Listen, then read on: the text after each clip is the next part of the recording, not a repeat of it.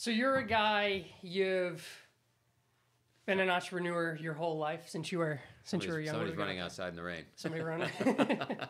And this is an affluent neighborhood. On cue. Yeah. You're a guy, you've been an entrepreneur since you were young, starting different things from, I think it was pool business, to then you're on Wall Street, you obviously Spartan now.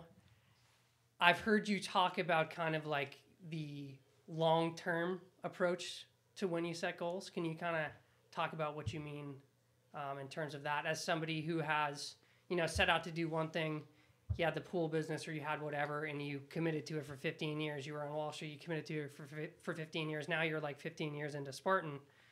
You just have that ability to set the super long-term goal and not stop till you kind of reach it. Can you talk about that a little bit? That mindset? I thought about it actually really recently. I thought about it because it's pretty refreshing if you're out there and you're running a business or you're building a family or whatever it is, and you've got like a short-term mindset. You can get pretty frustrated when results don't come as quickly as you would expect them to. And my saying, which I'm not supposed to repeat publicly, is my exit strategy. All right, everybody in a business supposed to have an exit strategy. My exit strategy is death, right? And you don't want to say that because I don't want to jinx myself. I certainly love this planet. I don't feel like dying. But when you do that, I was just thinking about this. When you do that, it's pretty refreshing because it's like the little swings, the COVIDs that shut you down for you, they don't matter. It's a really long-term view.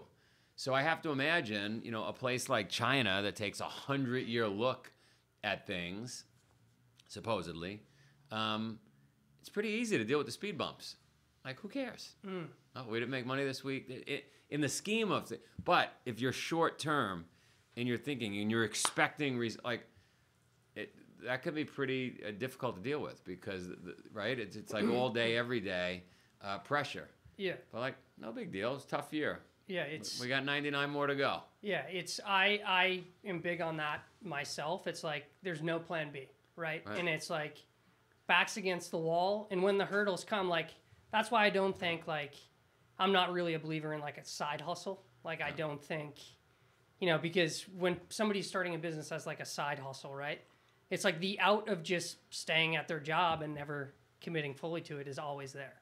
And it's just the idea of like, burning the boats and just having no backup plan. And yeah, it's win or fail. And for me, it's multiple times it's been win or you're moving in with a sibling or you're moving back home and I like to put myself in those situations. And the only reason, personally I've succeeded at certain things is because I put myself in those situations. Otherwise I would have quit. There's no doubt about it. And again, I'll give you analogies during this whole thing, but if you're in a 50-mile run, it's going to suck. Maybe for some people it'll suck at 10 miles, 20 miles, 30, different fitness levels. It'll suck at different points within that 50-mile route. And, if friends drive by in a van at mile 30 and there's music blasting and they got hamburgers being grilled off the back of the van and they want to go party, it's pretty hard to continue on the run, right? There's a plan B.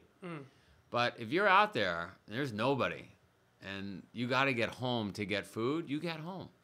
You deal with it. And so that's really what you're talking about by burning the boats, right? That famous story.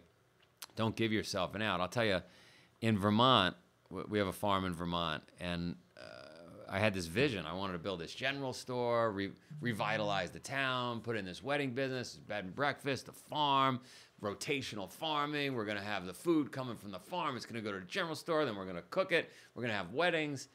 And I thought, you know what, I'll pay for everything. I was fortunate. I had just come back from, my stint on Wall Street. I had some money. I'm going to pay for everything. I'm going to find these young entrepreneurs like I was when I was a kid, and I'm going to hand them these businesses, and they're going to have a leg up because they don't have to struggle like I did.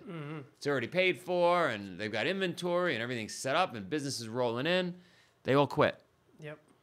They all quit, and then the second round quit, and the third round quit, and I scratched my head, and it was like, oh, actually the struggle, the back against the wall, the mortgage, telling everybody, borrowing, begging, selling your family, doing whatever. That's the reason you don't quit. As soon as you have an out, you quit. 100%.